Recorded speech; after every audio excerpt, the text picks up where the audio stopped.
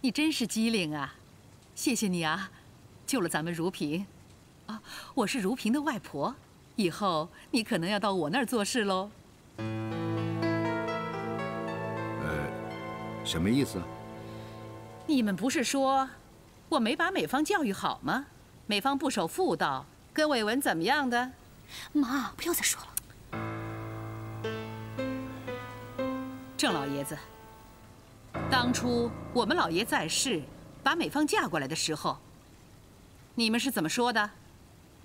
说世贤永远不会辜负美芳，不纳妾，对感情忠诚。现在呢？算了，那行啊，我把美芳跟如萍都带走，省得你以后啊，把外面的私生子带回来还要烦恼。把如萍跟美芳往哪儿塞呀？这个孩子啊，是如萍的救命恩人，我当然要一并带走了。亲家母，你怎么这么说呢？天底下只有做丈夫的休妻，而你是让做妻子的休夫是吧？这还有伦常吗？哎呦，亲家母啊，真是对不住啊！咱们家的伦常跟你们的不太一样。我们家的伦常啊，是夫妻啊互敬互爱，如果做不到，谁休了谁都一样。你要是不舒服的话，那也行。你叫世贤啊写一封休书，我笑着接受，这样可有伦常了吧？好了好了，亲家母，美芳啊，她贤惠，世贤也没有嫌过她。这再说小两口偶尔闹别扭、吵吵嘴是很正常的，这何至于休书啊？你们就光只是想着要把孩子接回来继承香火，有没有想过美芳跟如萍的心情啊？你要他们两个受这么大的委屈，我绝不会同意的。妈，你就别再胡闹了。我跟世贤的感情好得很，而且世贤也很疼如萍的。这几年，世贤一直没有去外头找那2个孩子，他跟我说让底下的人去找，如果找不到的话就算了。这说明世贤心里面还是很在乎我和如萍的。是啊，亲家母，美芳说的一点都没错。她和我们世贤啊，感情一向都很好。那新来的小妾呢？你又该怎么安排？妾？哪有什么妾啊？你别胡思乱想了。哼，老爷，什么事？叶副总经理已经醒了，医生说没什么大碍，可以和亲友会面了。哦，那我们去看看他。美芳，咱们也去。妈，我就不去了。如萍受了点惊吓，还躺着呢，我还是留下来照顾如萍吧。伟文，我过2天再去看他。那我跟你们去。好，请。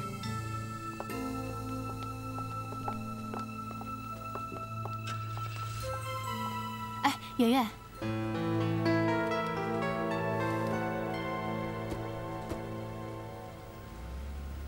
圆圆，谢谢你救了如萍，太谢谢你了。哎，圆圆，怎么了？没事。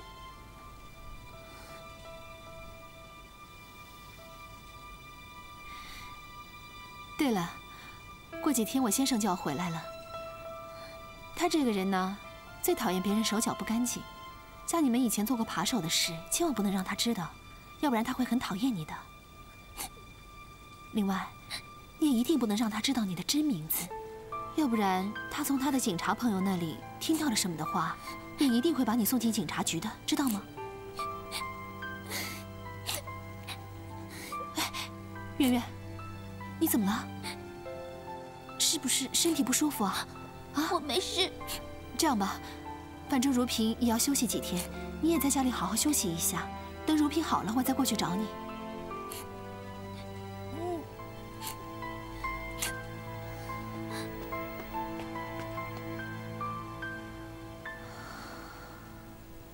谢谢你救了如萍，只要你别让世贤知道你的身份，早点看破，带着小姐离开这里。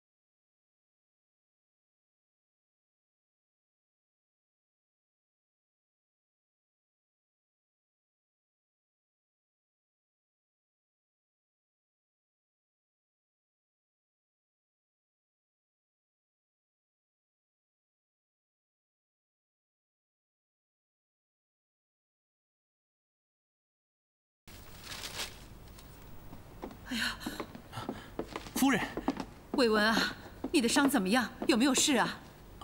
没事，夫人您放心吧。哎呦，多亏了你呀！要不是你冲进火场救了美芳，我真不知道该怎么办。郑家养着这么多人，全跟傻子一样站在门口，只有你为了救人，连命都不要了。伟文，你不知道我心里面多感激你啊！哎呀，夫人别这么说，这都是我应该做的。伟文啊，那天你怎么会去家里的？还刚巧赶上这场火。啊，老爷，我那天呢正好想解释账目的问题，看到了一片混乱，也没想多少，就冲进去了。哎，你这个人怎么疑心病这么重啊？伟文能及时赶过来，那是美芳命不该绝啊！难不成你怀疑火是他放的？美芳为了配合他冲进火场，他还把自己的腿给弄断？我没那个意思，我只是想不明白，美芳跟如萍怎么会跑到柴房里去？美芳不是说了吗？她是去找如萍，如萍跟那个叫什么圆圆的在柴房里玩，小孩子嘛，玩游戏哪挑什么地方跟身份的？哪像有些人，连说个话也要看身份配不配。美芳和伟文是青梅竹马，他们只不过约在外面说个话，这就叫不成体统了，对不对？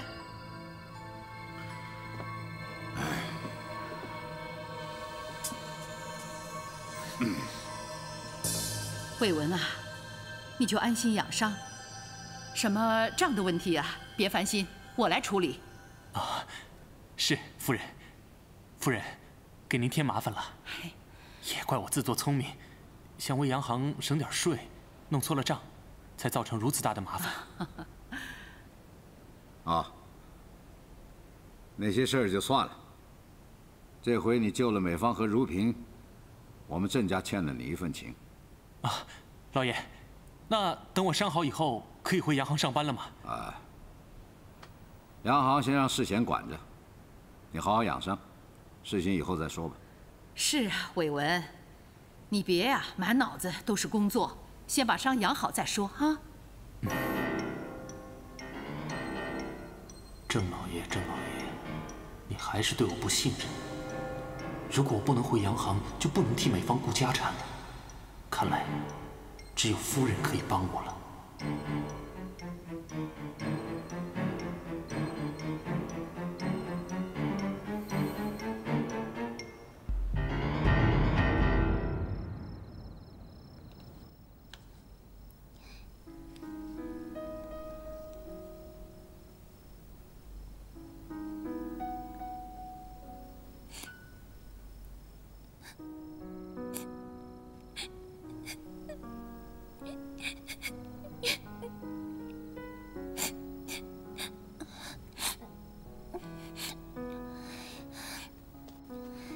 姐姐，你在看爸爸和妈妈的合照呀？我也要看。没什么好看的，我要看嘛。姐姐，不知道我们长得像妈妈还是像爸爸呀？应该都不像。小时候都没有人说我们长得像妈妈，那我们就应该像爸爸吧。哼哼，这样的话，我们看到爸爸的时候，爸爸应该马上就能认出我们的。那不一定，说不定他根本就认不出来。为什么？因为没为什么啦，都这么久没有见过面，他怎么可能认得出来呢？好啦，把照片收起来了。哎呀，收在我这里嘛，我也想常常看到爸爸。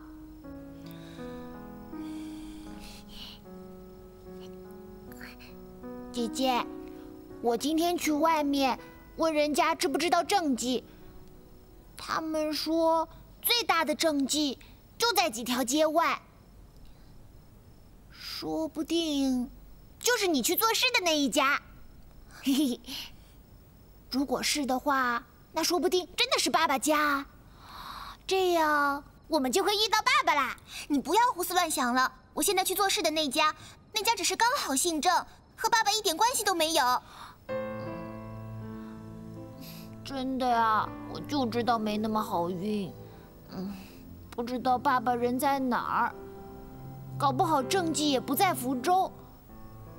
就跟何老板说的一样，会不会搬去南阳啦？是有可能的。那我们就惨了，还要去南阳找爸爸，好远啊！我要多练习吹口琴，这样我们动身以后才有办法表演赚钱。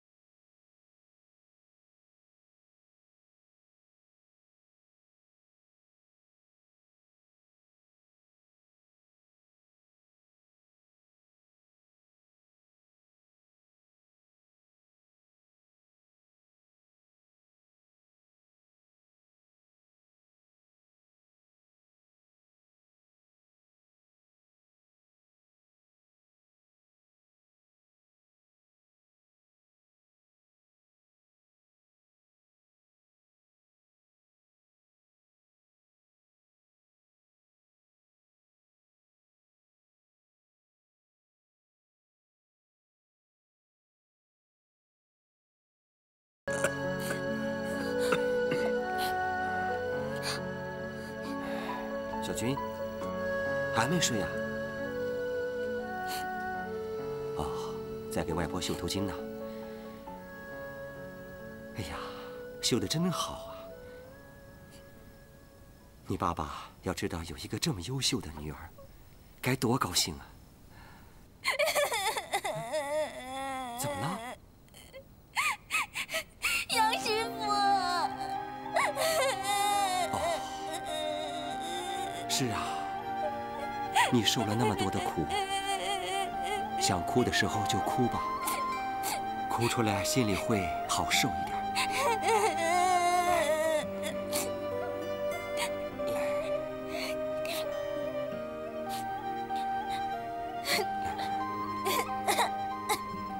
杨师傅，我告诉你一件事，你先不要告诉小姐好不好？我找到爸爸了，他是郑家的少爷。啊？他已经娶了新的太太，有了小孩，他根本就是故意不回来找我们。我妈妈每天都在等我爸爸，常常带我们去港口边等他，可是他从来都没有回来过。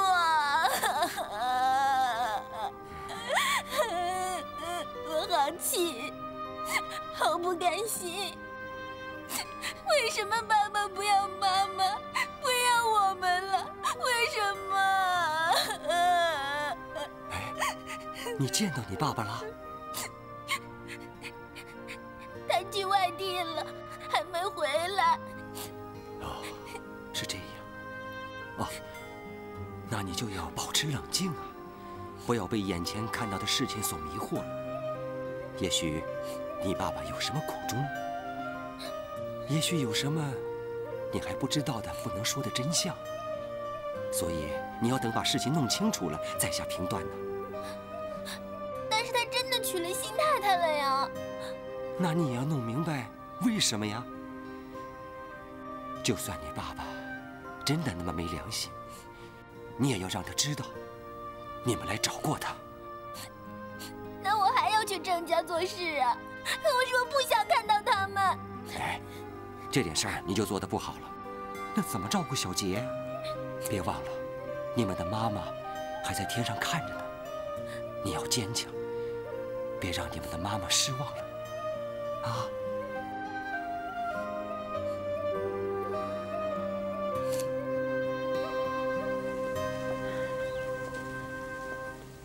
美芳啊，你真的不离开郑家几天啊？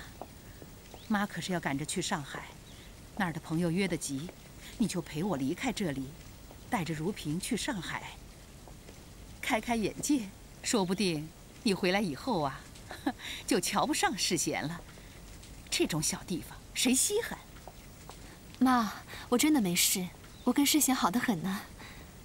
好得很？哼！世贤啊，三番两次离家出走，到外面去找那个女人。你以为我不知道啊？你还不死心？我已经告诉世贤，那个高淑华已经过世了。世贤只是想把那2个孩子找回来，并没有对我不忠。都已经闹成这样了，你还替他说话？美芳啊，妈只有你这么一个女儿，我是绝对不允许别人欺负你的。世贤啊，要是敢娶妾，我立马带着你和如萍回美国去。妈，我自己的婚姻问题还是让我自己解决吧，好吗？好，好，好，算了，我不管了。到时候你别哭着跑回来找我。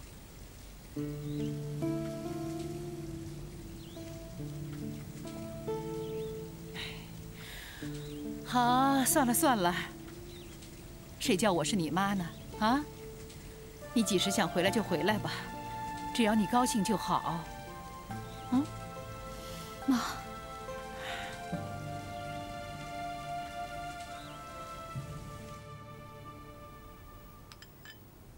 怎么了？是不是哪儿不舒服呀？不是，宝贝，如果你要是哪儿不舒服，一定要告诉妈妈啊。嗯，妈妈，我不要背书吗？我不喜欢背书。好，那就不背了，等病好了咱们再背书，好不好？妈妈，我要玩娃娃。这不是有娃娃了吗？我要更多的娃娃。小坏蛋，等你病好了以后，妈妈一定给你买更多的娃娃，好不好？嗯。哎，吃一口吧，好不好？嗯。给。乖。少奶奶，圆圆来了。啊，圆圆。啊。圆圆，你怎么来了？我不是让你休息几天再来吗？没关系，我只是小伤，不用休息了。太好了，我们可以一起玩。圆圆，你有娃娃吗？要不过几天我送你一个，就当感谢你救了如萍。我爸爸会买很多玩具啊，还有外国各种八音盒，我有好几个。你喜欢的话，我可以送你。反正我爸爸还会买给我。不用了，我什么都不缺。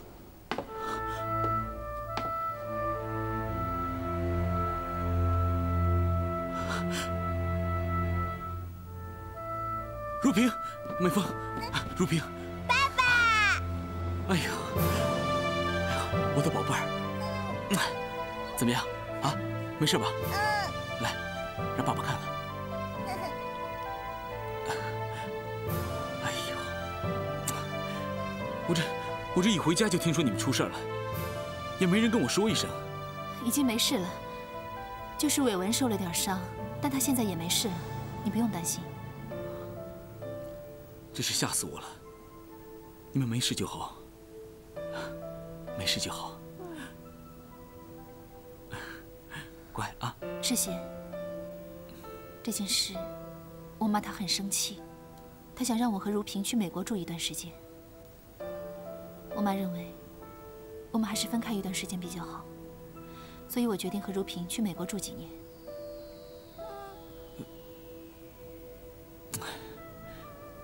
这怎么行呢？美芳，我怎么可能让你们娘俩在美国待这么长时间呢？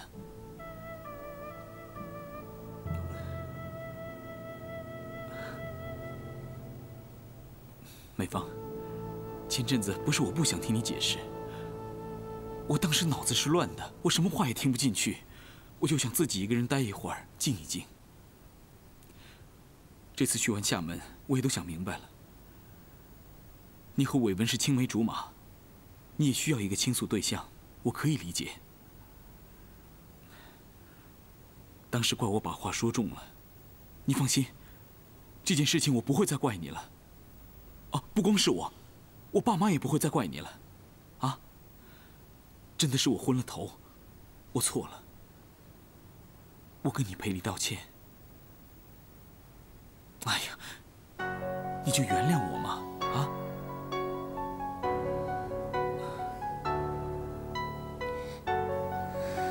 那边还有人呢，那边。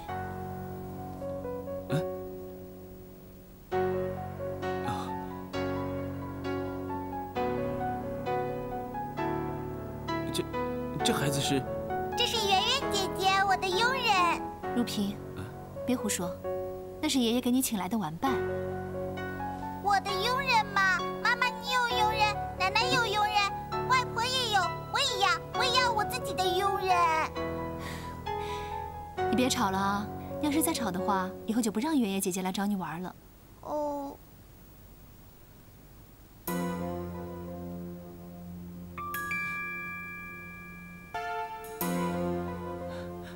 孩子，你怎么那么眼熟啊？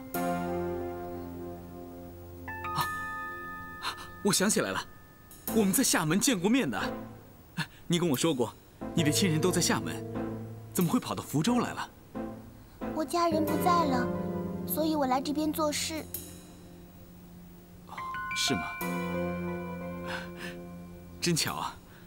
没想到在这儿碰到这孩子，我们真在厦门见过啊！啊，是啊，其实我也见过，在厦门饭店嘛。是吗？怎么这么巧？哎，孩子，你叫什么名字啊？我叫圆圆。圆圆。这名字怎么那么耳熟啊？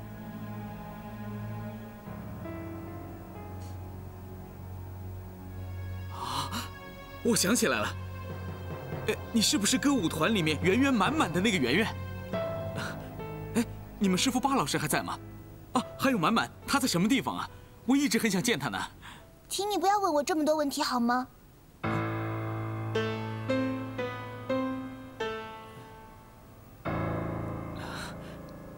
是，我问的有点多了。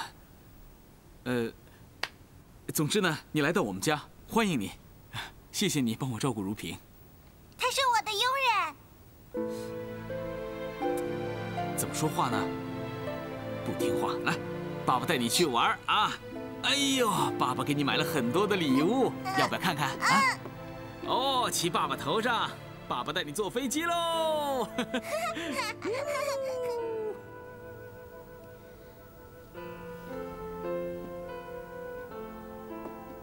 圆圆，如萍就是这样，她很任性，你别生气啊。嗯。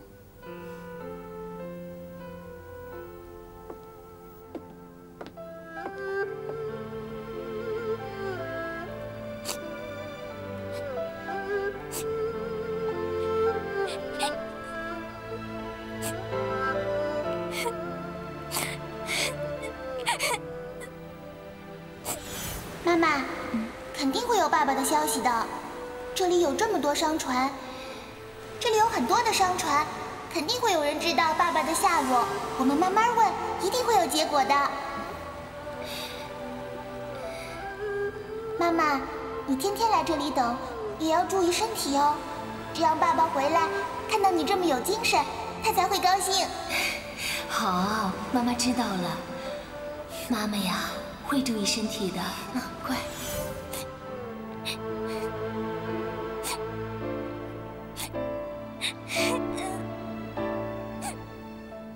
快过来！哦，哎，爸爸把风筝放起来喽！来，快过来！哦，风筝飞呀飞！好玩！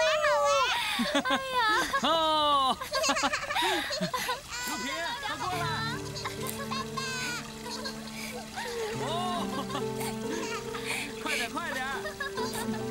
爸爸真的完全忘了我们。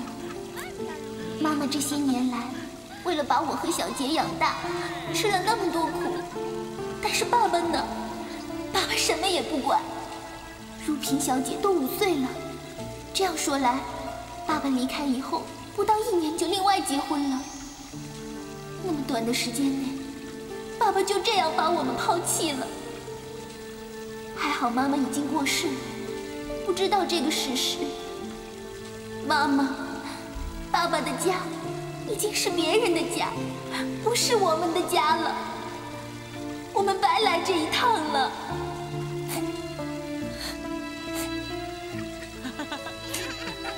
飞起来了！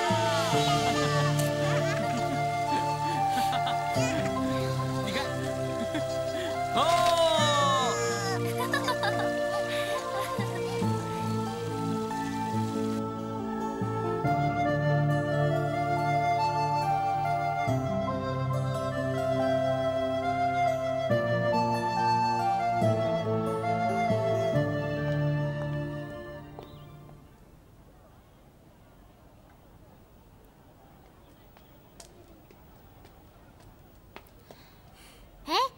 姐姐，你怎么这么早就回来啦？我以后不去郑家了，我不干了。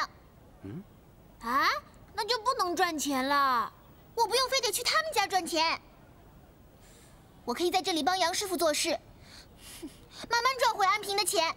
姐姐，我们不是要去找爸爸吗？为什么要回安平啊？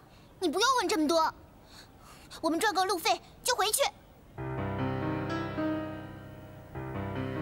原来你们住这儿啊！哎，钢琴叔叔。满满，你好，怎么样？现在还练琴吗？我进房间去。哎呀，我要跟叔叔说话。叫你进去你就进去。哎，圆圆，哎，郑少爷，你要干什么呀？我想跟满满说2句话。圆圆怎么了？她好像很讨厌我的样子。你不是有自己的孩子吗？干嘛还来缠别人家的孩子啊？你呀，走吧。孩子们不愿意理你，你就别勉强他们了。不是每个人见到有钱人都要巴结的。一定是我的孩子太任性了，让圆圆生气。我回头一定去好好说说他。你也帮我劝劝圆圆，让她不要生气了。我随时欢迎圆圆和满满来我们家玩。哼，你想让他们去你家玩，他们可不一定想去。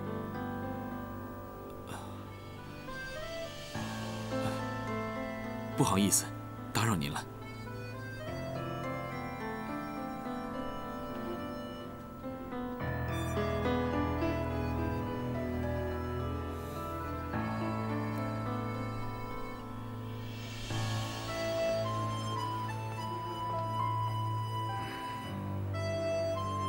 你干嘛呀？为什么不让我跟钢琴叔叔说话？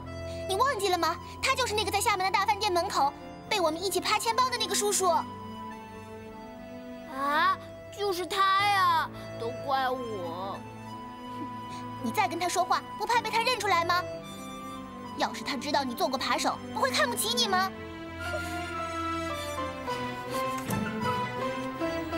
哎，小军啊，你怎么可以说这种话，伤小杰的心呢？我又不是自愿做扒手的。好了，男子汉光知道哭，没出息。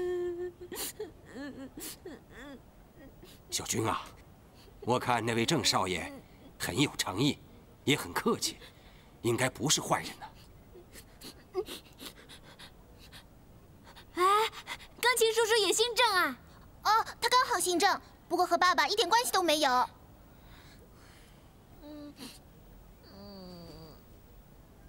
小军啊，你今天只去了一个上午，很多事情都还看不清楚。我看你今天先休息休息，明天再去一趟，多待几天再说。啊？我一天都待不下去了，我不想看见他们。哎，这世上有许多大人的事，将来你都会不想看、懒得看。可是现在你还小啊，还不能太快做判断。我想，你妈妈和你外婆保佑你们一路来到福州，一定是希望你们能幸福。如果你就这么放弃了，你妈妈和外婆的在天之灵也会失望的。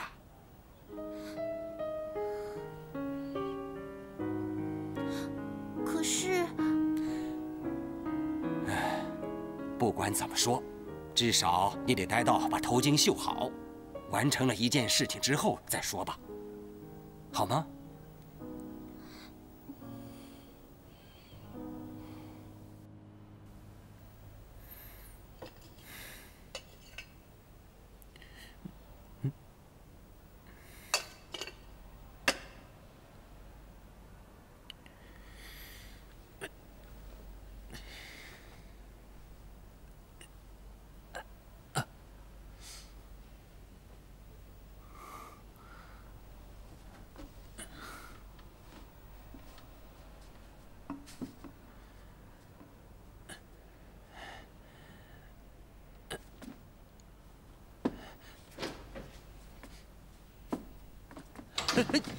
哎，伟文，小心点儿啊！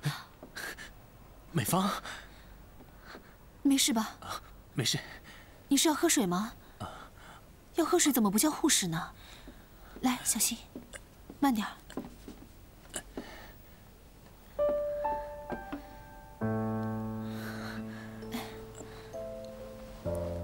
躺下。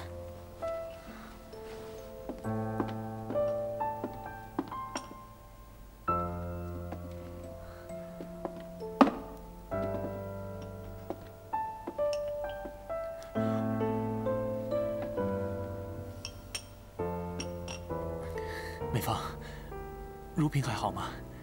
她已经没事了，就是受了点惊吓。我听家里人说，是你不顾一切冲进火场里救了我的。谢谢你啊，维文。这下你总该相信了吧？我为了你，连自己的性命都不要了，这个事前根本做不到。维文，伟伟，你不要再跟我说这些了。你为我所做的一切，我很感激。可毕竟，我和世贤是夫妻，你不应该有非分之想的。而且我们俩也不可能有将来。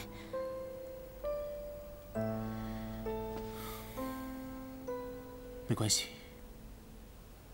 我只要能在你的身边默默守护你，我就心满意足了。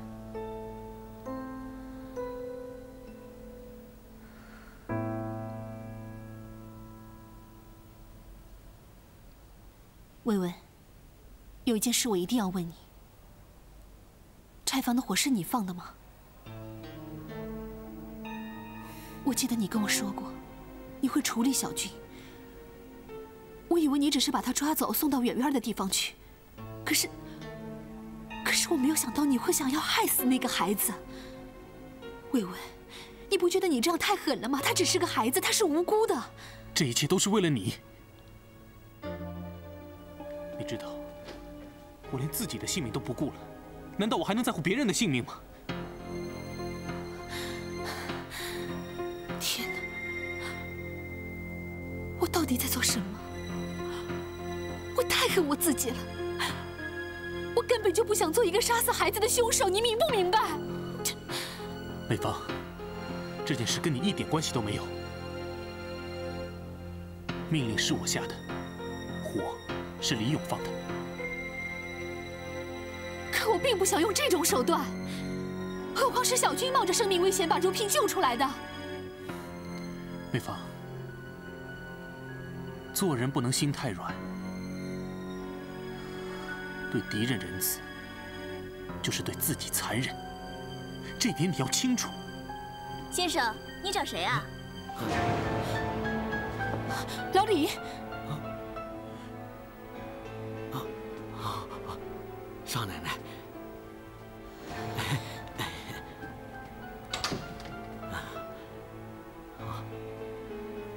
少奶奶。刚才我听您说小军救如萍，难道圆圆就是少爷失踪了多年的那个女儿小军吗？老李，你都听见了。少奶奶，您怎么能这么做呢？您怎么能让少爷和女儿相见却不能相认呢？我赶紧回去告诉老爷，这是好事儿啊，这是好事。你给我站住！你敢说出去半个字，我就让李勇坐牢。主人的事，下人少插嘴。我告诉你，如果你敢说出去半个字，我就告诉警察，火是李勇放的，而且还差点害死了美芳和如萍。我倒想看看你的独生子要坐多久的牢，可能等到你归西了，他还没有放出来呢。老李，这件事你千万不能说出去。只要你能保守秘密，我愿意给李勇找一份很好的工作，有一个很好的收入。你不是希望他早点成家立业吗？这些都不是问题的。少奶奶，我怎么能不说出真相啊？少爷苦苦寻找着这两个孩子，那是郑家的香火呀。郑家有如萍就够了。老李，算我求你了，好吗？你别求他，他想做一个忠诚的仆人，宁愿牺牲自己亲生儿子的性命。老李啊，像你这种年纪，应该孙子都有了吧？很多人曾孙都有了，可你呢？你只有李勇这么一个儿子，他如果死了，你100年之后，谁为你捧斗，谁为你祭拜啊？你为了郑家连亲生儿子都不要，那可真是郑家的福气。从哪儿找到的这么好的仆人呢？啊？好，我不说，我不说。老李，你放心好了，我绝对不会亏待李勇的。但是这件事，你就当一个字都没有听见，一个字都没有听见。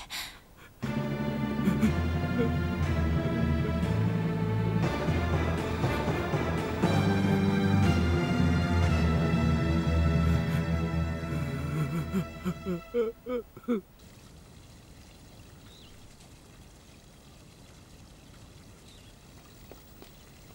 爷，哎，你伤好了，可以跑来跑去了啊！来，帮爷爷喂鱼。嗯。别太多了啊！爷爷，这些鱼好黑哦，是不是喝墨水长大的？当然不是了，这是风水鱼，把它们照顾好啊，我们全家人都会平平安安的。当然了，你这次平安无事跟这些鱼没关系，那是圆圆姐姐救你，所以你看到圆圆姐姐时候要好好谢谢她，知道吗？可是圆圆姐姐这几天都没来。为什么？不知道。爸。啊，回来了。嗯。伟文的伤怎么样了？已经没有大碍了，医生说过2天就能出院。哦。如萍，你已经玩了1整天了，妈妈陪你去练字好不好？我不要写字，我不要。如萍乖啊，去写一篇满满的字送给爷爷当礼物，好吧？好不好？乖。走走走，去练字了啊！走，走了。老李啊。哎，老爷，陪我走一趟。是。哎。